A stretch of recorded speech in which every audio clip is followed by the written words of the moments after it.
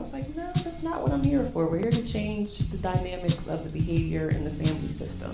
So I wrote this book to make it very easy to understand and just put it in plain terms. Like, you don't have to go to school to understand what I wrote in this book.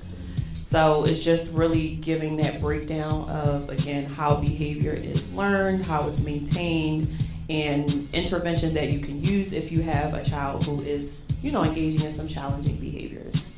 So it's just a guide, a parent's guide. So that's one book. And just staying on the parenting track, which we didn't mention, I have these cards, and they're called the behavioral wealth cards.